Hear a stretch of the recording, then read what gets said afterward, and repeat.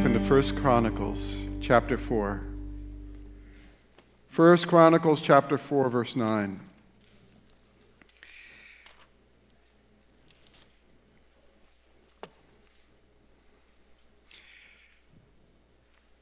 Some of you are very familiar with this passage, probably have it memorized. Some of you are still trying to find 1 Chronicles. And that's okay. Holy Spirit, you are here. You are welcomed. God, I add my word of thanks and joy over that testimony we just heard. I incorporate that, Lord, under the unction of the Holy Spirit into this word that's going to be shared. As Pastor Greg declared, you are a God who hears us, and you are a God who answers prayer, which is why we will never relent to draw near to you, and we love you. In Jesus' name.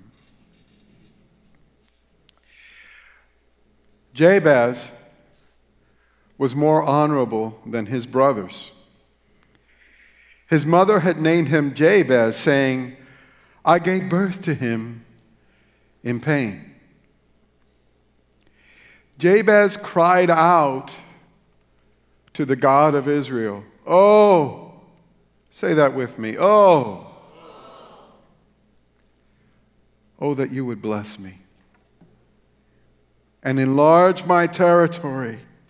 Let your hand be with me and keep me from harm, that I will be free from pain.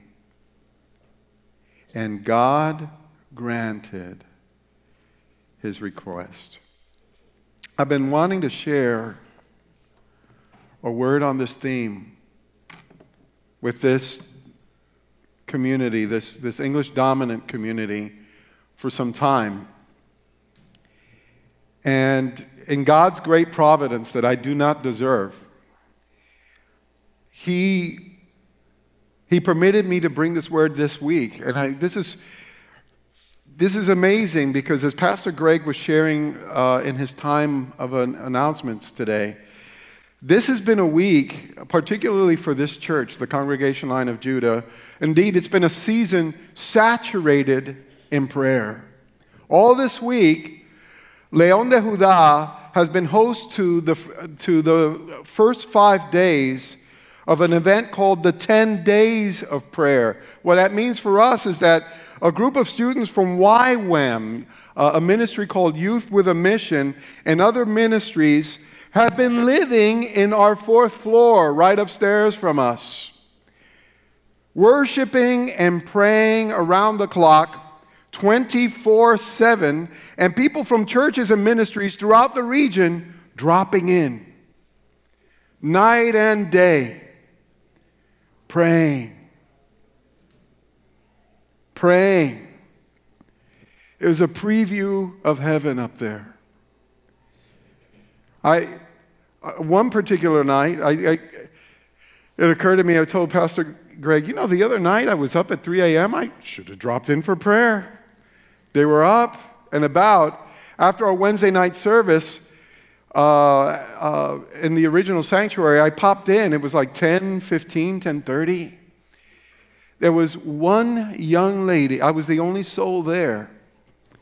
But that's not what's impressive. What's impressive is a minute before I walked in, there was just this one young lady with her guitar worshiping the Lord as if she was leading an entire Passion or Hillsong conference. Worshiping God as if there was a multitude in front of her. And the presence of the Lord was so thick and wonderful, saturated and sweet.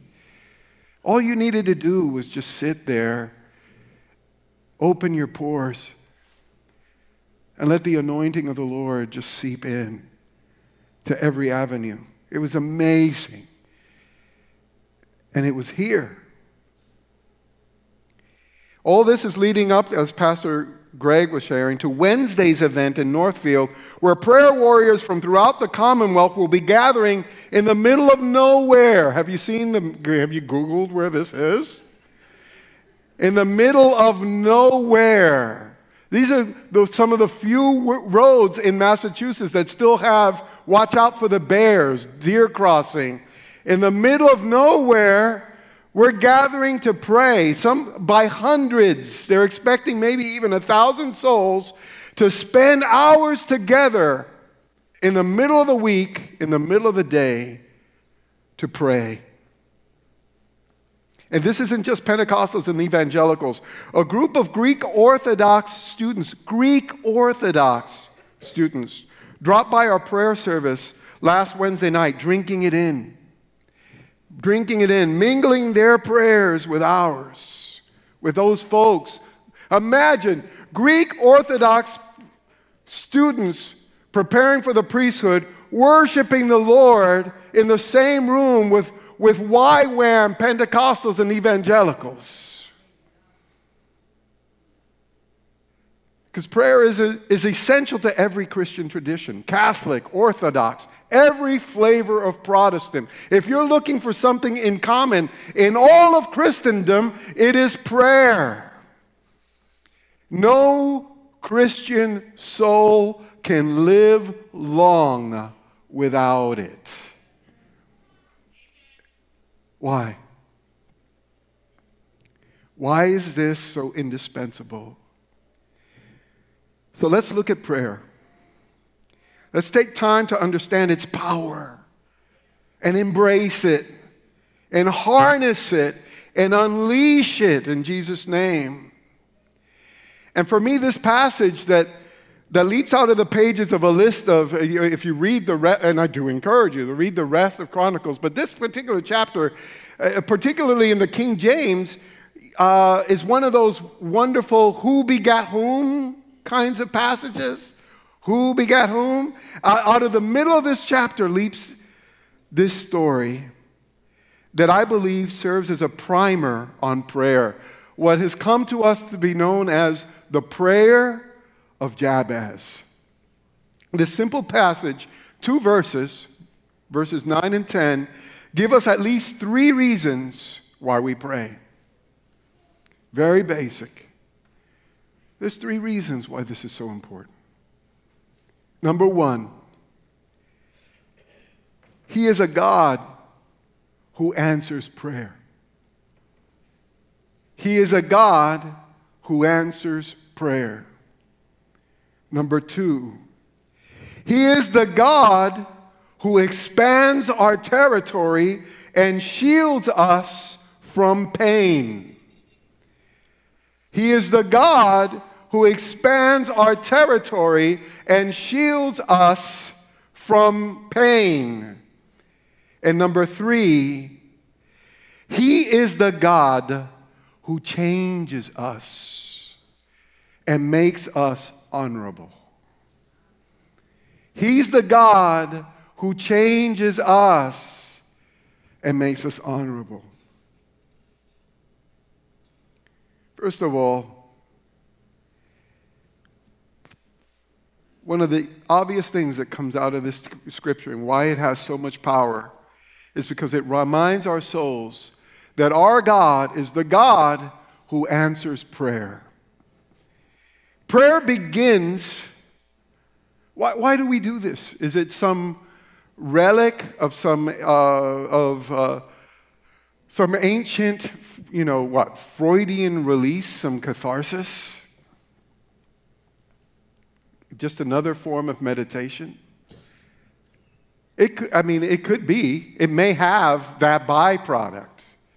But the reason we pray is because we begin with the assumption that there's a loving and powerful God on the other end of that prayer, with His ear turned to your prayer and with His heart opened to your prayer, listening. It's His passion. It's what He loves. If heaven had a hobby, this is God's hobby. This is his pastime. He creates the heavens and the earth, and then he tunes his ear to listen to what rises from there. And the Scripture says that for him, the Bible says our prayers rise before him. The book of Revelation calls it incense. Incense. Somehow, between the prayers that we pray here and the throne of God, that just metabolizes into a fragrance that God inhales and inserts into his heart. Hallelujah. He listens and he responds. Now, I would argue that if you're here in this sanctuary this morning on this soggy Columbus Day Sunday, God's already answered your prayer. It's already an answered prayer. You want evidence that God is hearing you? You want evidence that God is listening to you? You are here. Now, hey, Pastor Sam, that's really sweet, but I don't remember praying to be here. In fact, my game got rained out, and my friend called me, and I had nothing better to do, and he caught me, and I had no excuse, so here I am. I say, I rest my case. God heard you. And that's why you're here. This is, well, Pastor Sam, I don't know if I know how to pray. Well, here's the deal. Over time, we've turned prayer into a rhetorical exercise, a kind of speech. You know? And you listen, hard to some of us. Please don't mimic Pastor Sam, because Pastor Sam doesn't want to mimic Pastor Sam, or Pastor Greg, or Pastor Roberto. You'd be surprised what God calls prayer. You'd be amazed what the Lord considers prayer. Because for God, prayer is much more instinctual and much more primal, almost biological. It's almost as if you cannot help but pray. In fact, in this passage, it's not even a word. It's an exclamation. Oh! Can you believe that? It's not even a word. And God hears that. The word says that God hears the cry of our hearts. The Bible says in Psalm 34 that the righteous cry out, and the Lord hears them. Later in Romans, another passage reads, in the same way, the Spirit, with a capital S, helps us in our weakness. We do not know what we ought to pray for. Pastor Sam, I'm clueless. Half the time I come before God, I don't even know where to get started. I have no idea. Jews who grew up praying since they were, infants and learning to speak, had to ask Jesus, teach us how to pray. Because they saw that he was doing something that they were not capable of doing. He was doing something completely different. This man was actually praying. And so the Spirit of the Lord helps us in our weaknesses. He assumes that we do not know. He assumes that we do not know what we ought to pray for. But the Spirit himself intercedes for us. Some translations say the Spirit of the Lord intercedes with our spirit, with a little s, with groans that words cannot express. When the Lord created you, he put inside you an organ, a spiritual organ known as the Spirit. Because you were made in the likeness an image of your heavenly Father. And He made sure, as He breathed into you, that there would be an instrument that exists for and only for communication between your heart and the heart of the Father. And that's known as your spirit. That's known of your spirit. And there's this constant transaction between your spirit and the Spirit of the living God. Interesting. Scripture doesn't say Jabez prayed. It says, what's it say? It says Jabez cried out to the God of Israel. Jabez cried out to the God of Israel. You know, it wouldn't surprise me if the only actual word of that prayer was that, oh. It wouldn't surprise me if that was the only thing the man actually got out, if the only thing he actually said. And every other thought was transmitted in that, oh. It was packaged, ensconced. He put a FedEx label on it and sent it to the Lord directly from Jabez's spirit to the Spirit of God. Because you could pack a lot in that O. You can pack a lot in that O. And, you know, you've probably prayed that prayer more than you realize or imagine. You were bewildered. Maybe I'm just talking about myself. But maybe you were bewildered when that O came out of your spirit. Maybe you were perplexed when that O came out of you. You were terrified. You were afraid. You were alone. You were needing a solution, needing an exit, needing an answer, needing a healer, needing a savior. And the best you could do in that instant was your spirit to call out to the Spirit of God with that oh. Maybe even an oh my God. I have news for you. The Lord heard you.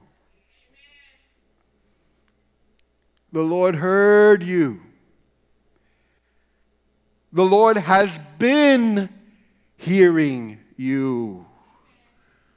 All this time, He has been hearing the cry of your heart. And that's probably why you're here. That is probably why you're here, because the Spirit of the God has been calling to your spirit too. The Spirit of God has been communicating with your spirit too as well. He's been drawing you. He's been drawing you here. He's been drawing you near. David writes in Psalm 27, you have said, seek my face to my heart. You have said, seek my face. My heart says to you, your face, Lord, will I seek. And on this soggy Sunday morning before Columbus Day, here you are at the congregation line of Judah. Maybe in your spirit, as you, maybe it wasn't your intention, but man, now that you're here and they say, raise your hands. I don't want trees raising them any higher than me, Lord. I don't want stones speaking any louder than me, Lord. And that something got to you. Said, might as well. I might as well. You know, no one's watching, no one's thinking, everyone's focused on this stuff. I might as well just pray. It says, Lord, let your hand be on me. Lord, bless me. Lord, extend my territory. Lord, free me from pain. Shield me from harm. And the Lord's been hearing you. And as you do, cry out to God, inhaling His grace, exhaling your spirit to God. Literally, the church fathers had this thing called breath prayers. Literally, they got it. While they're washing dishes, while they're planting seeds in their basil garden, while they're in the marketplace, while they're walking the earth, they would breathe in God's grace, and they would breathe out prayers to the Lord. They called them breath prayers. The medieval fathers, they called them breath prayers. And maybe you've done a little of that. You've been praying these breath prayers. And you find yourself in the house of God praying these breath prayers. And as you do, sooner or later you're going to discover this. Which brings us to our second revelation from this word. Ours is the God who expands our territory. As you cry out to God, you'll discover that He expands our territory and He shields us from pain. Nelson, thank you for your testimony. As I was preparing this word, I discovered that the most efficient and effective way to illustrate this was through a testimony, demonstrating God's power to expand our testimony and bless us. I do have permission to share this testimony. I'm going to read it verbatim so that I don't say more than I need to. You all know that as we did today, following our time of worship, this church opens the altar for anyone who wants to draw near to God. If you're new to this church, you'll find that we do that in each service. We call it the time of intercession. It's called different things in different churches. Whatever you call it in other churches, ministry time, they call it in other churches, it's fine. What we call it isn't important. The fact is, we pause. We pause and we say, now, Lord, just come, minister, hug your bridegroom, and come forward and come and pray. A woman began attending our church about a year, maybe even a year and a half ago. Not long. When she first arrived, as is the case with so many of us, and this is cool, so I'm giving you permission for this. If you're in this season, God bless you. You're where you need to be. Because when she first arrived, she was a regular face at the altar.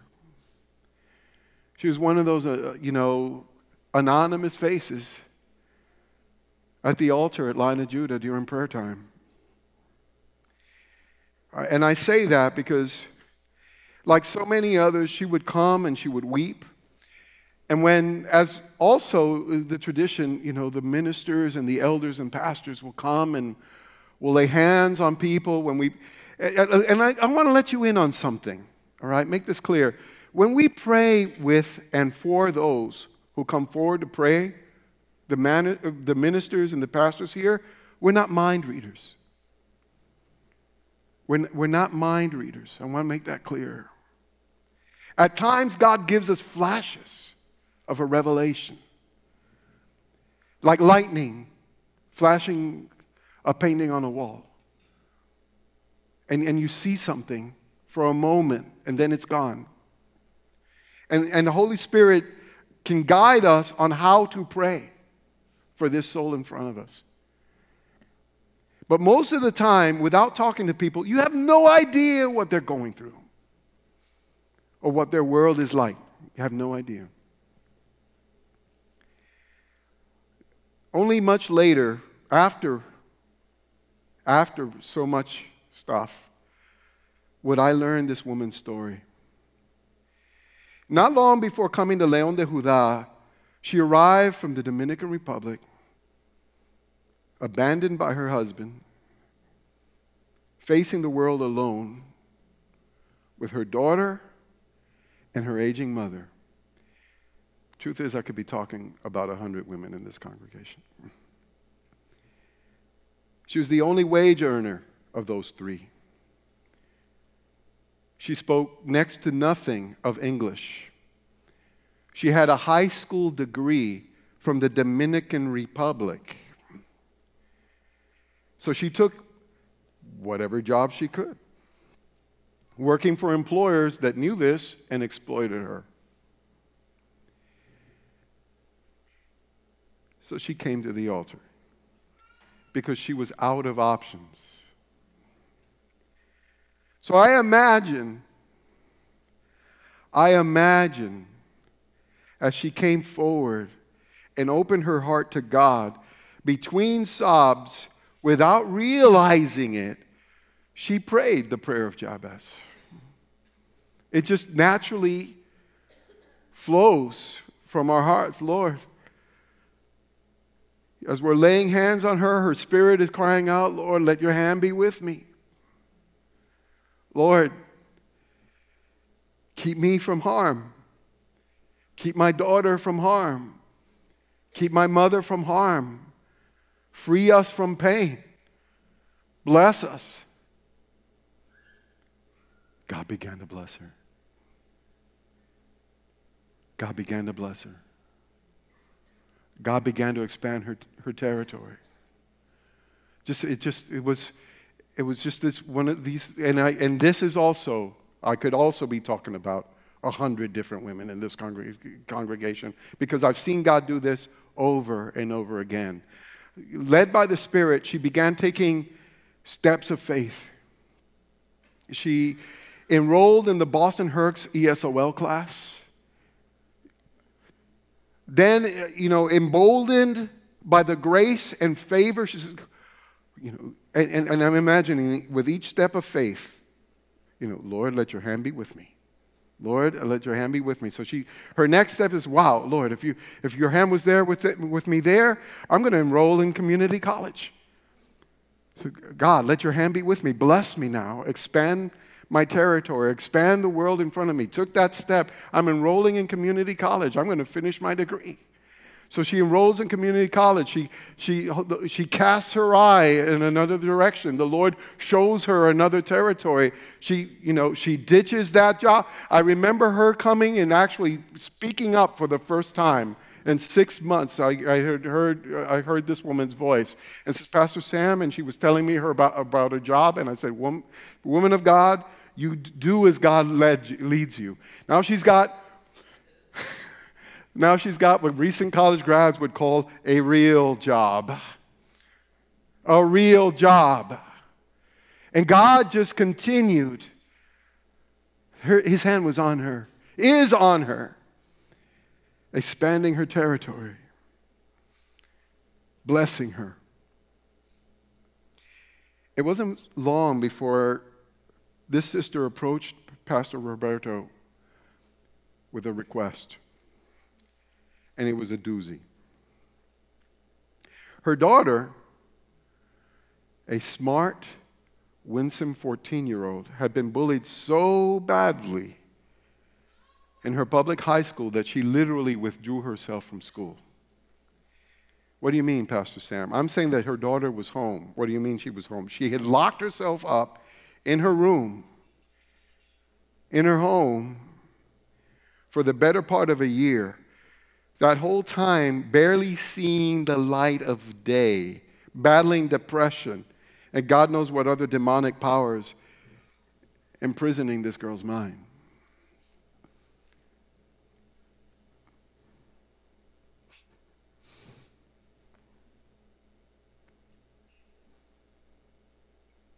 Pastor went, prayed with her. God healed her and freed that little girl's mind. She's now a regular at the youth group. She's a regular at Radical Culture, making friends who love Jesus. This fall, she enrolled in a Christian high school, and for the first time in almost 2 years, she's sitting in a classroom like any other teenage girl. You'd have no idea what God had done. No idea. There are miracles sitting in front of me. who have testimonies of being virtually raised from the dead. You have testimonies of your minds being freed from madness. You have testimonies of the Lord gluing your marriage together with Scotch tape. You have testimonies of the Lord healing you when folks said there was no hope for you or no healer. God hears our cry. God listens to the cry of the righteous. He blesses us, and He expands our territory, which is why He is worthy of glory, which is why we worship and praise Him. We cry out and He hears us. We cry out and He heals us. We cry out and He rescues us. We cry out, He provides a roof over our heads and food on our table and removes our despair. He listens to our cry. And blesses those who depend on Him, those who look to His hand. But I have an admonition for you, an urge for you, and this is, listen here. If you stop there, if we stop there, you're shortchanging yourselves. We're shortchanging ourselves. You have tasted. So some of y'all are in that stage. Some of y'all are still crying out to God. You have no clue why you're here. Others, you know why you're here. You know what God has done for you. You know what you owe God. And you're here blessing the Lord. Praise God for that. But there's another level. There's another place. There's more territory. If you stop there, you're shortchanging yourself. You, this group I'm talking to, has tasted. And you have seen that God is good. That's why you're here. That's why you're a worshiper of the living God. But whatever you're seeking from His hand bears no comparison to God's true target. His true purpose for bringing you here. And what He's got His eyes on is your unseen heart. What He has His design on is your eternal destiny. Because God, our God, is the God who reinvents us. He's the God who changes us. He's the God who makes us honorable. That's His game. This passage begins with what I believe is God's end game for us. The simple 2-verse passage. And that first sentence, like any good essay, begins with the end in mind. It's the reason, it's what draws you in, right? You're drawn into these 2 verses like you're drawn into a masterpiece novel. And that first verse is this: Jabez was more honorable than his brothers. His mother had named him Jabez, saying, I gave birth to him in pain. Something you should know. The Hebrew word translated there, more honorable, means to bear up under anything. More honorable means to endure adversity. He was made tougher, more resilient, more likely to survive whatever hell threw at him. He was more honorable. He could bear up under anything, endure adversity. And when it says, than his brothers, this isn't necessarily Jabez's physical siblings. It could have been. But it's not necessarily his actual brothers and sisters, but that he stood out from his people. He stood out from his generation. Perhaps an entire generation born in pain. who had a perfect excuse to stay in pain. And you don't know who those people are. But you know who Jabez is. You know who Jabez is because he stood out from that generation. God, listen, I hear that the Lord would have given up heaven if it were for but one soul. Now, I thank God he had more faith than that. But the truth is this. The Lord, what was it that he said to Moses? I could make a nation out of you. I could make a nation out of you. I could turn the stones into a people if I wanted to.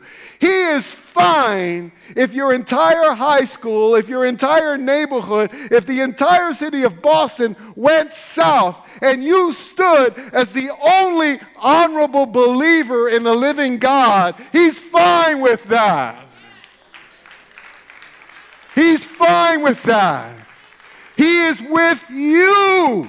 Do you understand this? His interest is to find those who are willing to stand out from among the people, to stand out from this generation, to stand out from those others born in pain and say, ding, don't mind me, but I'm getting off this bus. Because this is not God's plan for me. This is not for you. Not you. God wants to rewrite the script of your life from the inside out. And that's why you're here. He wants to make you impervious to anything Satan can throw at you. And that's why you're here. How? Well, I'm glad you were excited a minute ago because there's no magic to this process. This will take work. It requires spending quality time with the Lord, getting to know Him, allowing His presence to shape you. In other words, that means prayer. Now be encouraged. What I've just shared is you already have the instinct of prayer. Be encouraged as you walk into your prayer closet alone. You know that God hears you. The cry of, you know that, in fact, I think words don't matter much in prayer. Words are inferior to your spirit speaking to the Spirit of God. So you already have, be encouraged. Don't let Satan lie to you now. Don't let him steal this word off of you. You know perfectly well how to pray, just like you know perfectly well how to eat, and you know perfectly well how to walk, and you know perfectly well how to sleep. You know how to pray. It's instinctual. But like with any other discipline, it's like, this is like working out now. This is like study habits now. We have a wedding coming up in Punta Cana, reluctantly. Not the wedding, it's the Punta Cana part.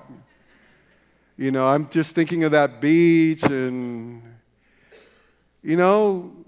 six-pack abs are costly. They are costly. They take work to acquire. It's like any discipline. God, the Holy Spirit, y'all know, those of you who are in school, y'all know the Holy Spirit isn't going to if you haven't studied all month, the Holy Spirit ain't going to magically give you an A the next day. Even if you fasted and prayed like the whole week, ain't going to happen. It's going to require, folks, this is discipline. And no discipline is fun. At times, when you're doing this, let me warn you, it's going to feel cold. It may feel like God is nowhere to be found. Press in. Press in. There are important things that happen through these times of prayer between your spirit and the invisible Spirit of God, whether or not you see the heavens open, and whether or not you hear angels sing, whether or not you feel tingles. This is important. There are things that are happening that almost have nothing to do with what you actually say.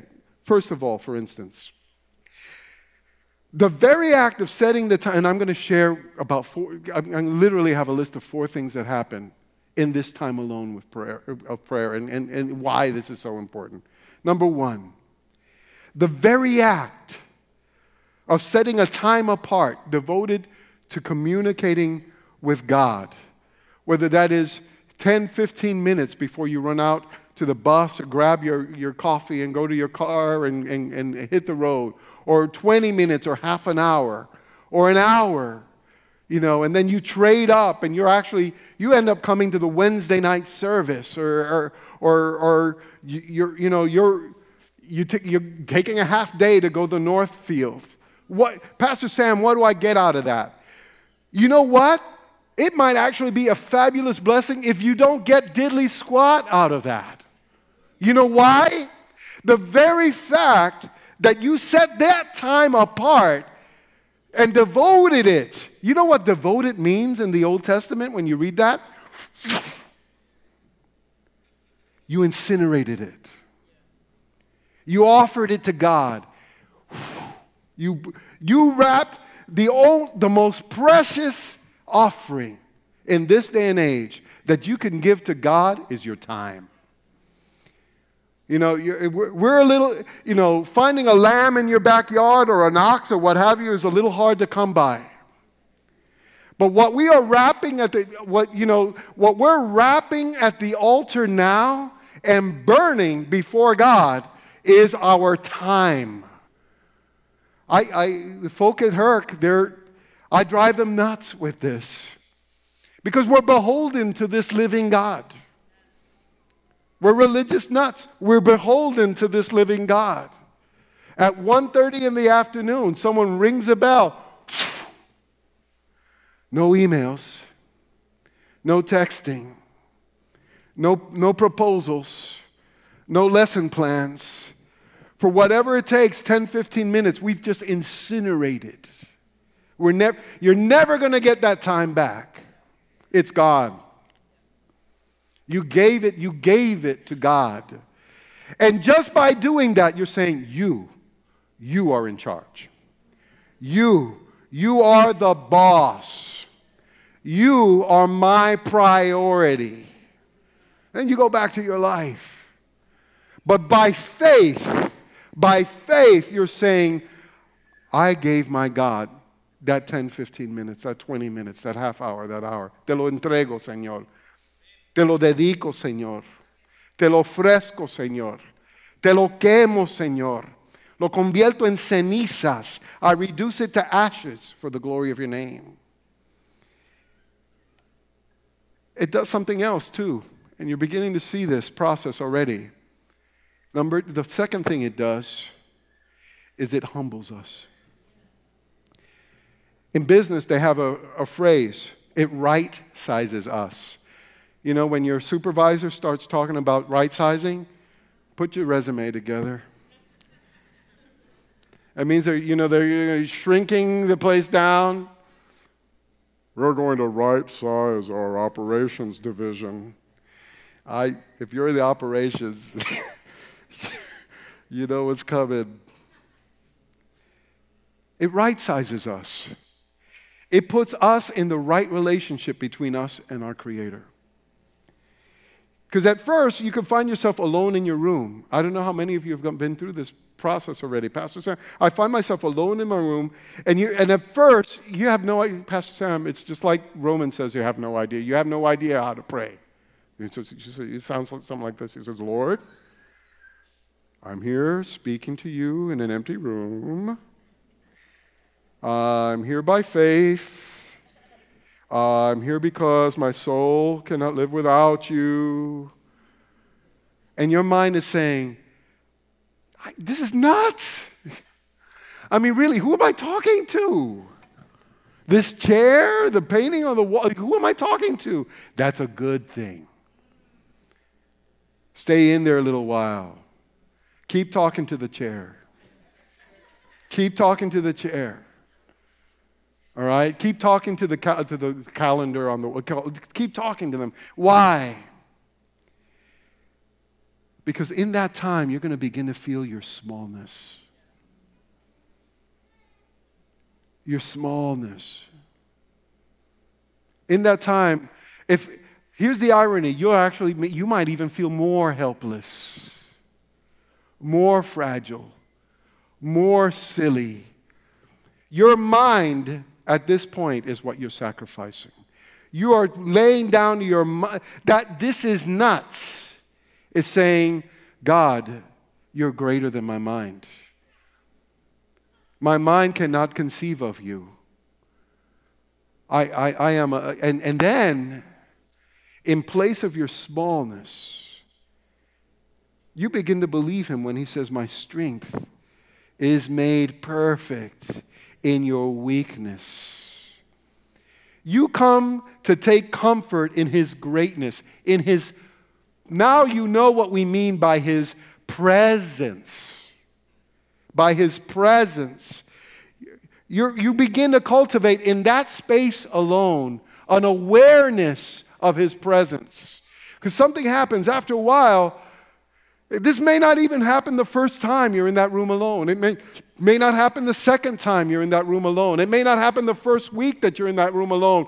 Something happens that you run out of words and you run out of ideas. You don't know what to say. You're sitting in that same room, hopefully with a Bible on your lap, some music going, and all of a sudden, you're not alone.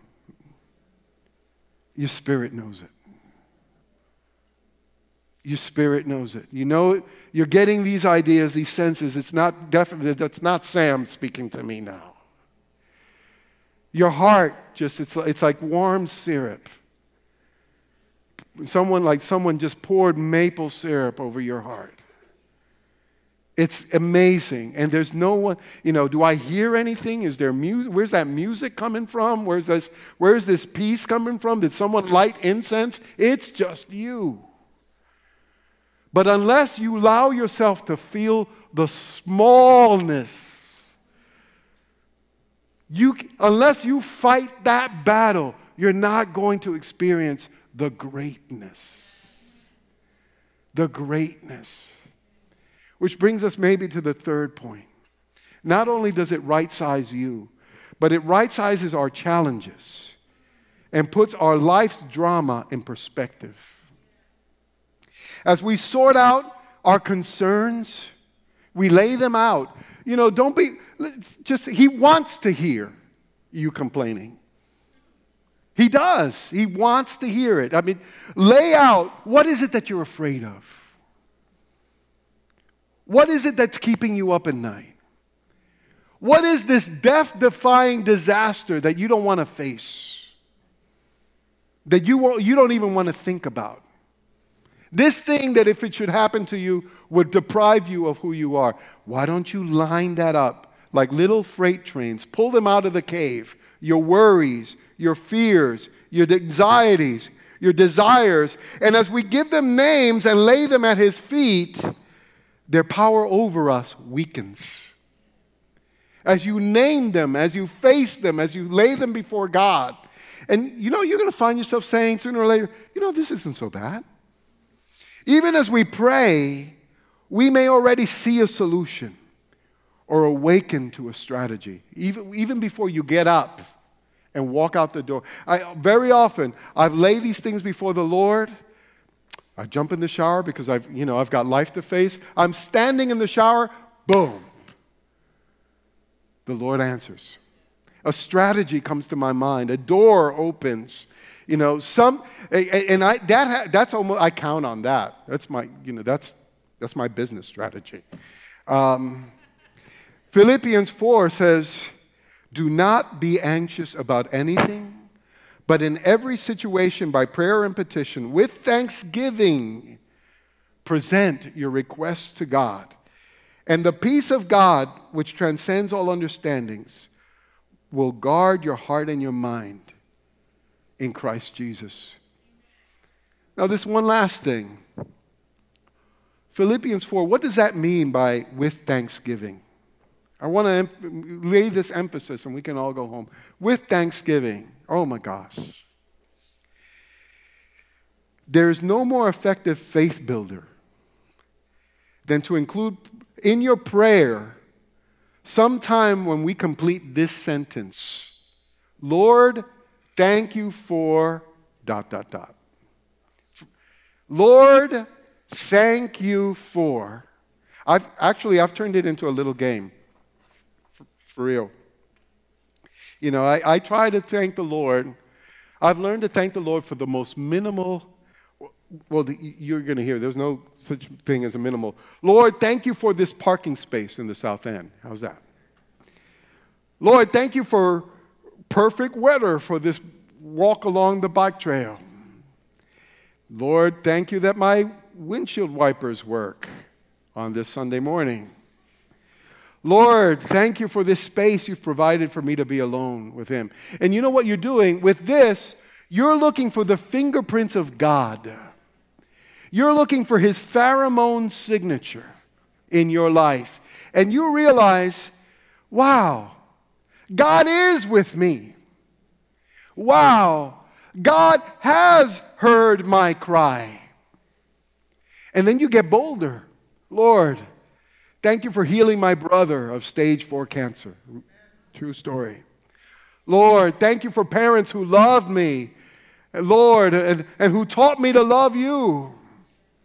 Lord, thank you for a church that exalts your name and the privilege of spending my days in your courts. I still can't believe it. And then you begin to believe if God could do that, what can't God do?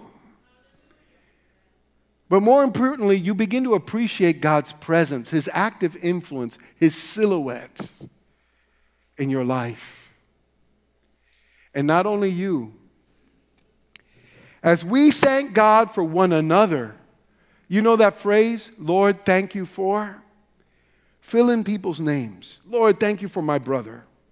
Lord, thank you for my sister, my neighbor, my office mate, my boss, my teacher, my husband, my wife, my kids, my pastor. Lord, thank you. And you start naming these folks. This is now called intercessory prayer. Intercessory prayer, where your focus isn't yourself anymore, it's someone else. Something amazing happens. You can't help but begin to love them. God, teach me to love people. You know how He does that? Amen.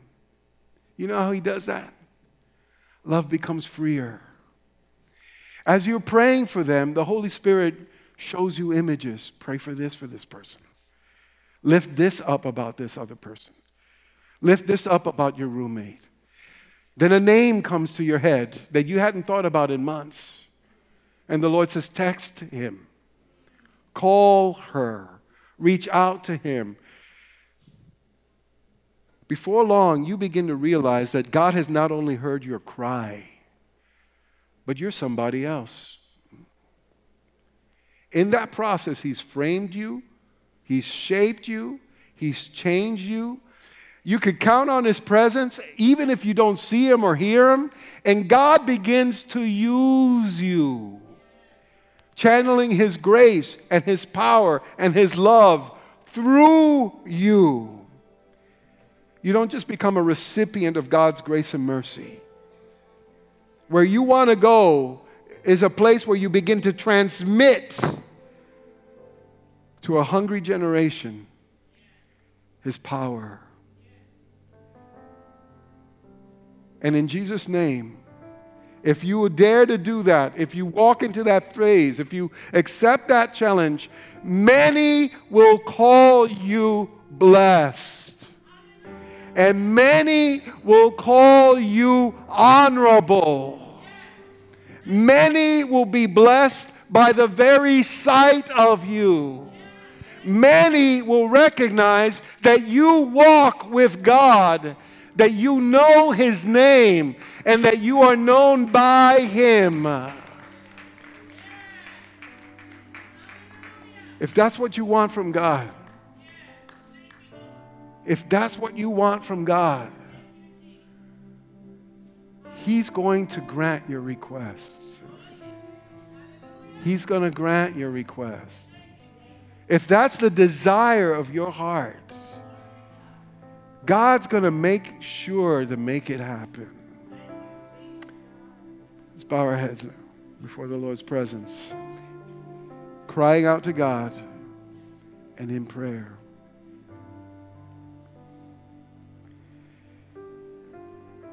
And just say this with me. Lord, hear the cry of my heart. Take me. Inhabit me. I ask that you bless me.